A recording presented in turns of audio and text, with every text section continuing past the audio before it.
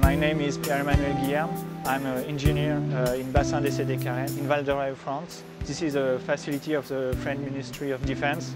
It is our towing tank where we used to test ship and models for the French Ministry of Defense.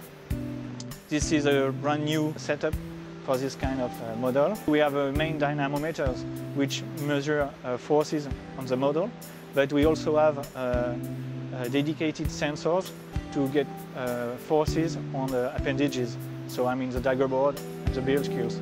So this allows us to have all components on wave resistance, on ship resistance. The new balls you can see at the rear of the boat of the model, it's a new device we are testing, which allows us to get ship movement and ship behavior with infrared camera. And then from the infrared movement of the balls, we are able to recompute the movement of the ship.